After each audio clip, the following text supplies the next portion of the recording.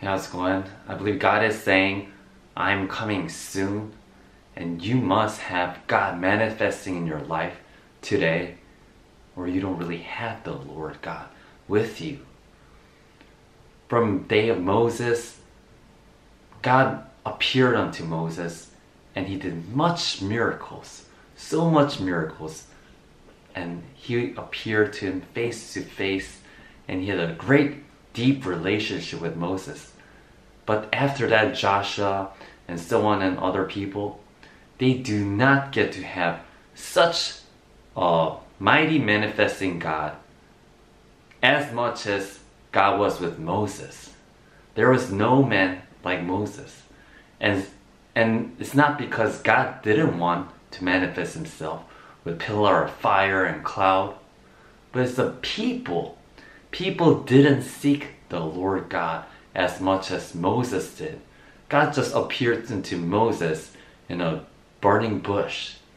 And even Moses, in the beginning, his faith was not that great. He was afraid to speak unto Pharaoh. Even God told him to do so. He said, I cannot speak well. Send Aaron, send Aaron. And he didn't have that much great faith.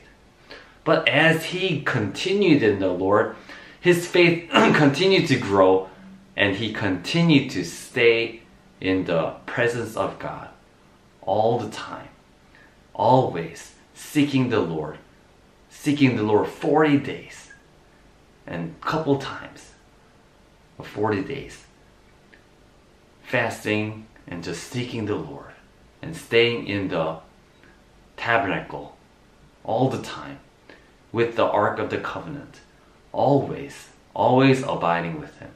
And God manifested himself with much power, with much signs and wonders unto Moses. And we can know that Moses was a very meek person. He was very, very meek. And Bible says, you must follow holiness and peace with all men. And it says, if you don't, then you don't get God with you. You will not see his face. So he says, follow holiness. Holiness is truly being apart from all this worldly disgusting things. In the days of Noah, when God was going to pour out the judgment upon this whole world, God told Noah and his family to get inside the ark. It was 7 days before he even reigned. But he said, go in there. The ark was like a wooden box, like a huge box. It basically was a shape of a coffin, 30, 50, 300 in length. It was a shape of exactly a coffin. And it was pitch, it was covered with pitch. It had no windows, only one window on the top, a very small tiny one. And it was basically dark inside. It was basically boring inside. There's just nothing much to do but just to stay. But Noah and his family stayed, and after 7 days, then God poured out the judgment. In the same manner, God said he's going to come in the same manner. Just like the days of Noah, just like the days of Lot. He's going to come the same way. And he's saying, get into the ark now. Die to yourself. It is a coffin, but it is a place where God will meet you in this place. Now Noah had a testament that he also walked with God, and he was upright and righteous and perfect in his generation. Now we know that because Noah walked with God, he heard God, and he was preparing the ark as God had commanded him. God said, you build the ark, you build it. And he built it for 100 years. By him, and maybe his sons were helping him, but he built it himself. And he went into the ark that he had prepared, following the commandments of God. Now the time is getting very close to the Lord's return. We know as all these signs and wonders are happening, earthquakes, signs in the skies, Jerusalem being constantly having rebuilt conflicts, and the world is looking for peace and security and prosperity, and the world is turning to Sodom and Gomorrah with all the LGBT, gay, homosexuals just ramping up the whole world as we know it. And their agenda is to persecute the Christians. Why are they persecuting us? They say freedom of rights. But who are we defending?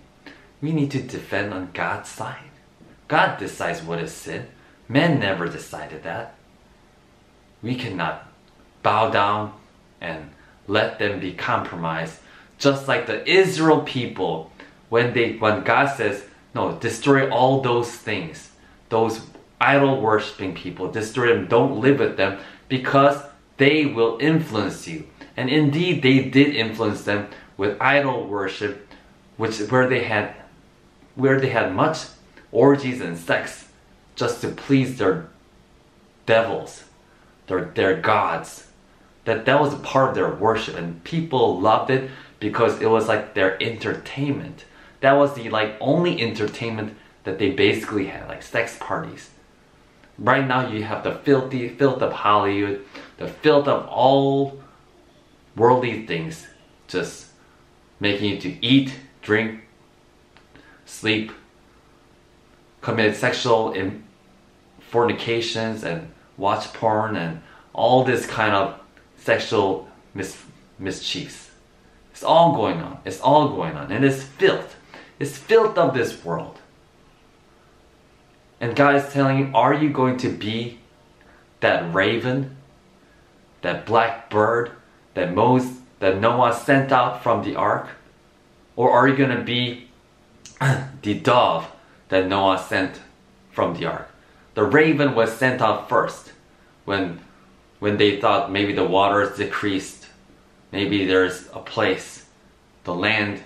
So Noah sent out the raven. It was a black bird. It was an unclean animal because it ate dead things.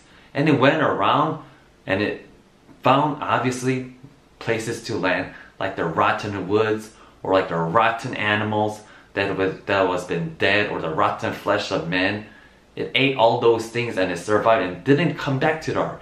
It didn't come back to the ark because it loved the waste of the world. It loved it. All the filth of this world. It loved it. And it was able to enjoy it and to live on. So it didn't come back to the ark, where the safety of God, where God's command was to stay in the ark. It didn't come back. But when they sent out the dove is it's not like pigeon, it's like a white pigeon. It's like pure and clean in its form. It's a clean animal. And they sent out the pigeon, and then it said it has found no place to lay its feet, no place to land. So it went around because it found all these dead animals, dirty animals, flesh, and it couldn't land there. It was filth to him. It was filthy, it was dirty, it was immoral, it was unclean to him. So the dove came back into safety. And once they sent it out again to test out whether there's land. And next time it came back and it brought an olive tree branch. And they knew, oh, maybe there's land. And next time they sent it, it didn't come back. Obviously showing that there is land now. Now, what is the difference between a raven and a dove? The dove would not consent to the uncleanness of this world, to the filth of this world. The people who choose to live holy and righteous in the Lord's eyes is righteous indeed. But those who choose to compromise the world and just continue to just stay in the world will not be lifted up. There is this famous prophet who prophesied saying that get ready to get beheaded for your faith. Be prepared, because he said you're not going up. You're not going to be raptured. Only few people will be raptured, just like Noah and his family. Only few will be raptured, but most will be beheaded for their faith, meeting the Antichrist and in the great tribulation be left behind. So he's like, just prepare yourself to get beheaded. Because if you don't have God manifesting in this life, you don't have a close relationship with God. Because if you did have a close relationship with God, God would listen to your prayers and God would do much miracles for you. It's very sad to see that people like Moses' faith was so strong and he had God manifesting. But after that, the generation becomes corrupted. Less faith than Moses. It should increase, but it rather decreased. And after Joshua did similar miracles like Moses, but not as many miracles as Moses. He just stopped the water flow once and had the sun stop. But that was about the greatest miracles that Joshua got to really see, except winning the war. But Moses had like fire, pillar of fire always, and cloud come all the time, and had manna, had all kinds of miracles. But it seems like Joshua was almost reduced to even less than half, and then so on, and it's almost gone. There's no more miracles much after that. Maybe except just winning the wars and Jesus coming here and there, but not much significant miracles going on. And the people's faith became a story told, written by Moses, just written story faith. They said, oh, back in the day when Moses was then, yeah, God led all the people out of Egypt with such miracles. And it was just told by father to son, and son to their children. And maybe their sons went to church, maybe attended church services just like you guys. Maybe the people, your forefather has great faith, and then you had little faith, so you had like Sunday Christian faith. You just went to church on Sunday and that was about it. After a study, you went to college and you start losing your faith because you never had real prayer life. You never had a real encounter, a strong prayer life with God. So it started dwindling down, and then after that, then your children almost no faith, and they're just washed with all this world, just playing video games all day long and just socializing, chit-chatting, just being lost in all this computerized world. And they think God is a myth. God is just nonsense. And they watch the movies like God's Not Dead kind of stuff. When I watch it, I was like, these Christians don't even know God. These Christians, this mainstream Christian, don't even know Jesus. God is not that weak. God is not that powerless.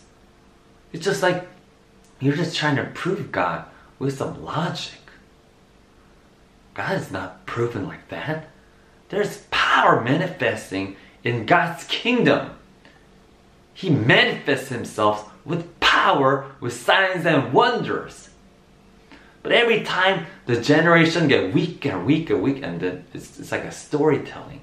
You have to believe the book. You don't see it in your real life. No, I'm telling you that same Jesus that Moses encountered, that Joshua, that Peter, John, Paul, that they encountered with much signs and wonders following after them, that same Jesus is available today. And you need to know. You need to understand. If you want to walk like Moses, you need to watch your mouth and watch your anger, watch your envies and jealousies and things like that, and get rid of it. Do everything in your power to get rid of that out of your mouth, because that kills your relationship. If you don't have peace with men, that kills your relationship with God, because it also shows you're very haughty and very prideful, because all those things come out because of pride. Pride is the heart issue, and all those filthy things come from is because your lust for the flesh, lust for the world, lust for food, drinks and waters and all kinds of nice things and nice stuff. All that lust for money and wealth and women and men and whatever you're lusting after. This all filth. You need to cut those off. Cut it off.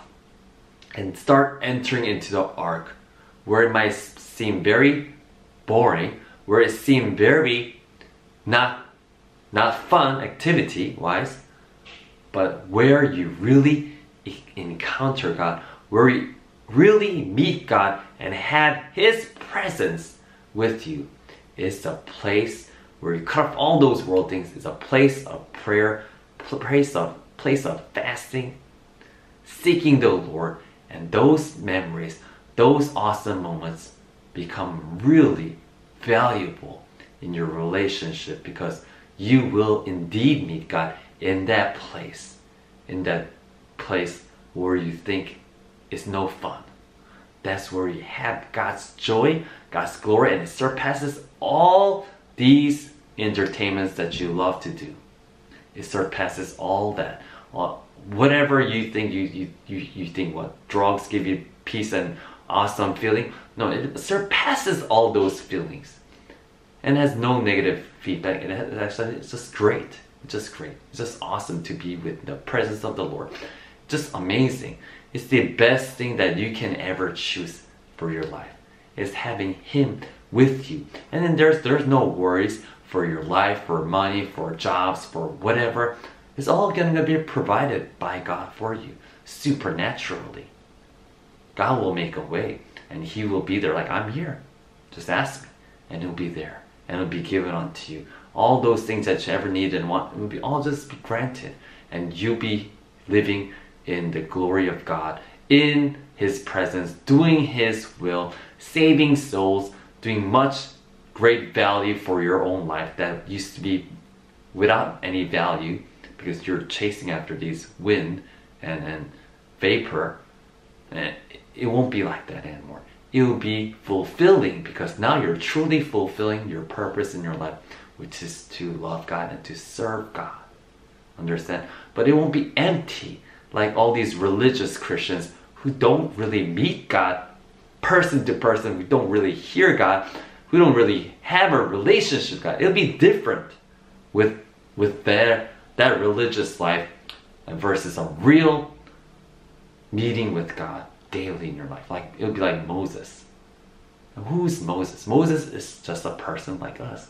Who's Elijah? Well, why does he get to go to heaven straight up without dying? How come he has fire coming down? How come he's doing miracles? And he had a deep relationship with God.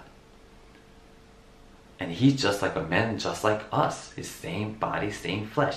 How come Paul did? Paul, same thing. Peter, same thing. John, same people. They're not any genius than us. They're as normal as any man can be.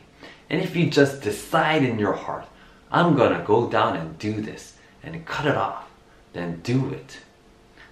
There are people like who sign up to go to Marines or Navy, SEAL, or some army they want to sign up to be. And when they go to the army place, they shave their head, they take off their normal clothes and wear the army clothes.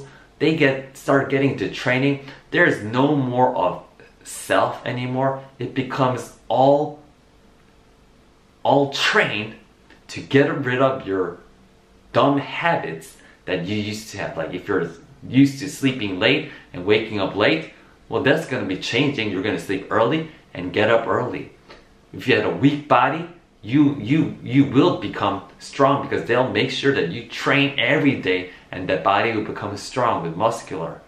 If you have bad habits like smoking and drinking, those will be all cut off, because you won't be able to do it there, really, and you'll be able to get off those drugs and alcohol infested life.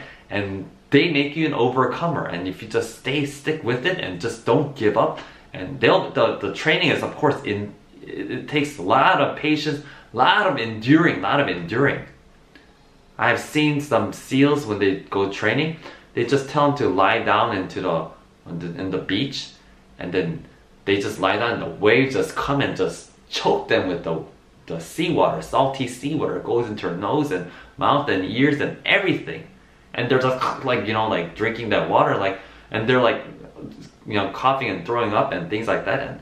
And the guy just tell him, well, you want to give up? You can give up right there. You can give up any moment. But you're going to be going home. You won't be no Navy SEAL. You're just a person who gave up. God is telling you, hey, his training is much, much nicer than that. Yet, he will be cutting off all those wrong, bad habits out of your life. And if you want to be a soldier of Christ, a soldier of Jesus Christ, you're willing to cut it off. You're willing to cut up and just tell Jesus, what must I do? Holy Spirit, lead me, teach me, guide me, lead me, teach me. God, Jesus, I need you. You stay in the prayer and you stay in fasting and praying until you receive the gifts of the Holy Spirit. Gifts of the Holy Spirit will manifest in you and you be a soldier of God, well equipped with power of God. And you must, of course, humble yourself, because I've seen many people fall into pride after this because they got some gifts. They think they're somebody and they just go crazy with power. Okay? But you stay humble and humble yourself as Moses and Elijah. They just bow down to the Lord every day. Just I'm nothing. And you're everything. I'm nothing. And they sought his face of the Lord every day. Just like that. And you be good.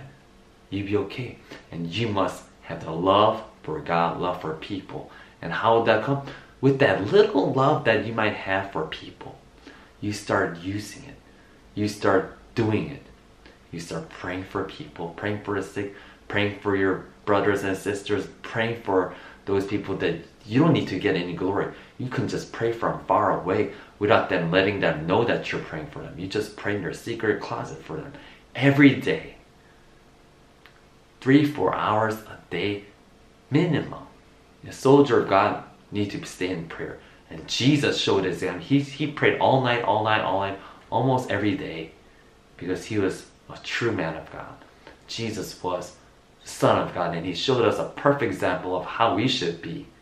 And that's what he did. And he told his disciples, go pray. When they couldn't pray 1 hour, he got mad at them. He said, what, you couldn't pray 1 hour? Without 1 hour prayer, ain't gonna get you anywhere. You're not gonna be able to overcome sins. You're not gonna be able to overcome much with 1 hour prayer, I'm telling you. You at least need 2-3 hours of praying every day. That's a minimum. That's minimum. What? It's easy? Just as you start doing it, you are going to be able to go longer and longer. Maybe you started at 20 minutes and that's the longest time you ever pray. Next time you'll be able to 30, 40. If you put your mind to it and like, I'm not getting out. I'm going to continue praying. Pray in words. Pray in tongues. Worship the Lord. Just sing to the Lord. Just read the Word of God aloud. I'm saying do something. And talk to God. Just everywhere, anywhere. Use every single moment of your time. Just continue talking and speaking to Him. That's what it takes. That's what it takes.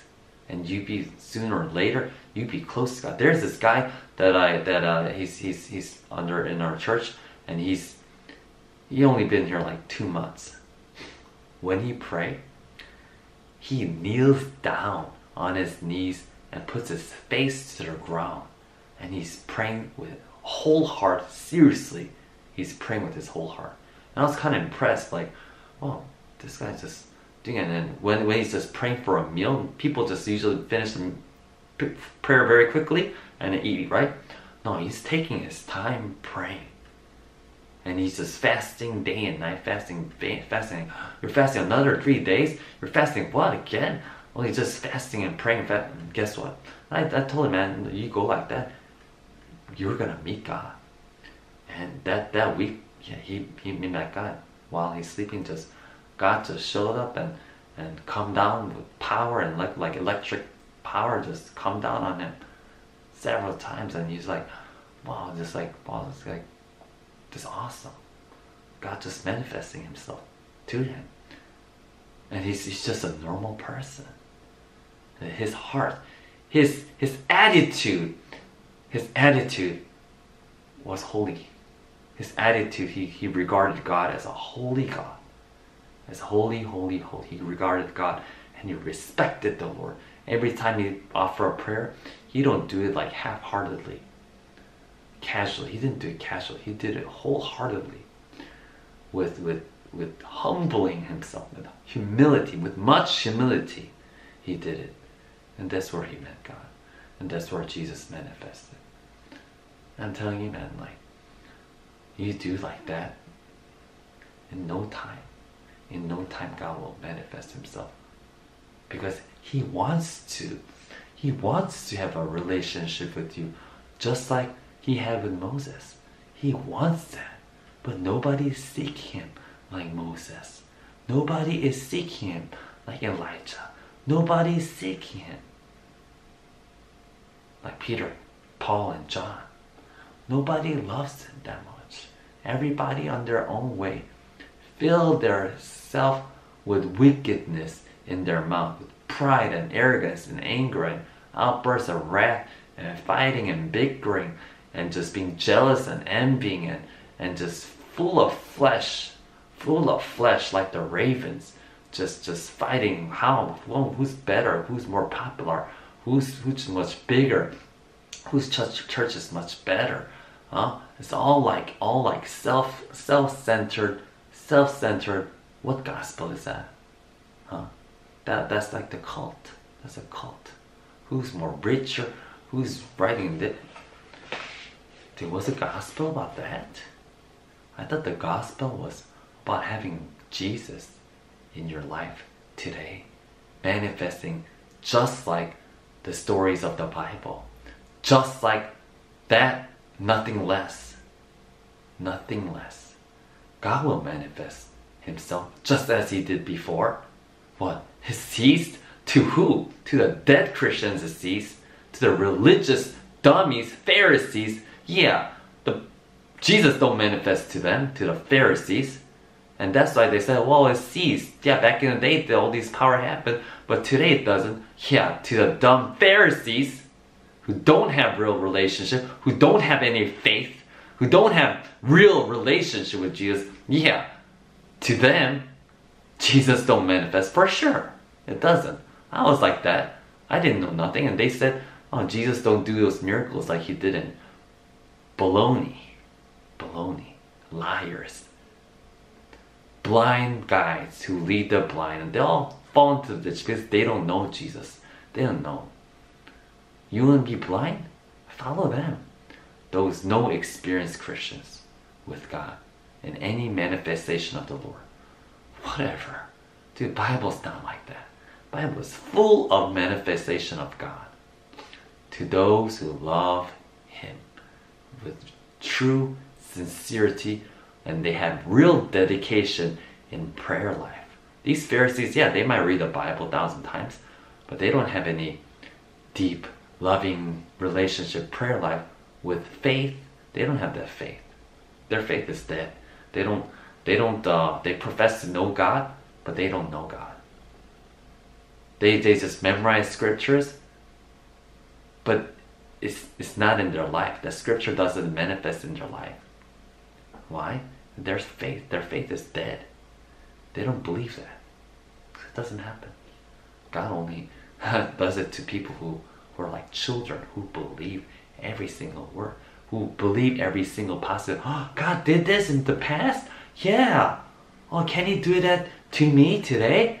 Yeah. The Pharisee says, no, it doesn't happen anymore. So the faith of the child gets just killed at that moment. Like, oh, okay, God doesn't do that anymore. I mean, okay. I guess so. They just killed the child's faith. No, it happens, yes. Yes, Jesus can manifest himself. He showed me himself. I've seen heaven, I've seen angels. Oh, how come you can? Dude, just put in the work. Be a real soldier, seeking with all your life. Why wouldn't he manifest? What's wrong? Did Jesus pass away? Huh? Did he die? He said, I'll be with you till the end of the world. I'll be with you here in your life, manifesting with the Father and the Son and the Holy Ghost. People, I don't know. Which one do you want to follow? The dead Christians? Be wise and believe. Believe in Jesus, who does miracles yesterday, today, and forever. He's the same yesterday, today, and forever. He never changed. Gospel never changed. Who said it stopped? Just tell them to be quiet and stop killing the people's faith. And just stop killing the gospel of the true Jesus Christ. Amen? So, follow the Lord. Be fervent in your prayers and seeking the Lord. If you can, fast. Fast. 40 days, 10 days. Just start. Do something with your faith. Move. Don't stay in your ground. Do something extreme. Unless you go extreme with God, you don't meet God, because God doesn't receive any vain offerings. When Cain offered his offerings, it was just like, just do it. God didn't accept that. But when Abel offered his offering, he gave the best from his heart. He gave the first sheep. It's not because Cain was offering grain. Moses' law also accepted grain offerings too. But God didn't accept Cain's offering because of his attitude. It's like, just I gotta get a gift. Just casually. Abel didn't do it casually. He offered with his heart. Oh, here's the best for you. Best for you, God. Here's the best. The first fruit. I give you the first fruit. He gave the best. And Abel's offering was received by God. God told him, and he was angry because God didn't accept it. And God told him, if you do well, wouldn't I accept you? If you do well, wouldn't I accept you? Same thing. If you seek God well, wouldn't He accept you? Wouldn't He come to you? If you seek God with all your heart, all your soul, all your might, with all your whole being, just love the Lord and just seek Him for who He is. Every day, not just one day, like the whole month or 2 months or just whatever it takes. Wouldn't He accept your prayers and offering that you're giving? Your prayers are a living offering unto God. Your worship, your seeking. Wouldn't He accept it? He will. What would it take to really give the wholehearted offering? Cut off your cell phone, your entertainment, just from today on, just turn off. Turn off. No more. No more. Just don't even talk to your friends. Don't even talk to your friends, and just lock yourself in your room daily. And people tell you you're crazy. Yeah, be crazy for Jesus, and that's how you meet Jesus. There's no secret. Be crazy for Him, and you'll meet God, and He'll bless you. And you don't need to care what other people think about you. You know how many friends I lost? I lost like everybody. I lost everyone. Even my family just telling me that I went crazy. Yeah, I did. Yeah, that was the greatest decision in my life. And I gained much more after that, because I got to evangelize, and they all became my true brothers and sisters. Amen? So if you're my true brother and sister, dude, do everything to seek God and be extreme, because I want you also to be raptured up and have Jesus manifesting in your life, that it's no longer a story, but it is a reality in your life. That Jesus would be a reality in your life. Do everything to just grab this gospel. And you cannot have God of a yesterday or somebody else's story. You need to have it real in your life. Him manifesting in your life as He did for all the other people in the Bible. You need that. Without that, you're just like, I don't know. You know what I'm saying? You're just like, who? God might say, well, I don't know. I don't know who this is. I don't know. You don't want to be like that. You want it to like, oh, I know Him. Yeah, I did much miracle for. I did manifest myself to Him. Yeah, I did give. You want to hear that in the day. You don't want to be like, oh, Lord, Lord. Like, Jesus, like, I don't know you. Depart from me. You don't want to hear that. You want to hear that. I know this God. Yeah. And he knows me that he knows that I know him too. You want to be like, you really want to be like that with God. You want to really be like this with God. You don't want to be like, oh, I'm not so sure. God don't know me. Does he know me? I don't know. You don't want to be in this position. You want to be in this. And it does take effort. Can you do it? Of course. Can you do your homework? Right? Can you pass the class? How do you pass class? Come every day to the school. Spend like 10 hours a day in school. I don't know. And do your homework. You can certainly pass a class. Certainly pass a school. What, you couldn't pass this? Cut off all those junk out of your mind. Cut off all the junk. You definitely can do it. Anybody can. Anybody can. Anybody. You don't have to be smart to do this. You can be like a fisherman, a farmer, or nobody. A beggar. Even a beggar can do it. Where is your mind? Where is your heart? Amen? Put it to God today. Amen? Let's pray unto the Father God. Dear Heavenly Father God, thank you, Father God, for your word. Thank you, Jesus. Thank you, Holy Spirit. Father God, I just ask that you please give us your fiery passion in our life. Father God, let your Spirit manifest in our life. I just ask that you help us be close to you and help us to do our best to seek you with all our heart, with all our strength, everything in you, daily, daily, daily, dedicating ourselves daily, no matter what the persecution is. Help us to stick with you and just stay in your presence, stay in the ark, stay in the ark where there is your presence, Father. Help us to stay in you, Father God. I just ask that you please, Lord, strengthen us and bless us spiritually, physically, financially. And I just ask that you please strengthen our faith, make us true Christians that love you, Lord, and that have you in manifesting in our life. In Jesus' name we pray. Amen. We give you all the praise and glory, Father God, Holy Spirit, Jesus Christ. Hallelujah. Glory God. God bless you.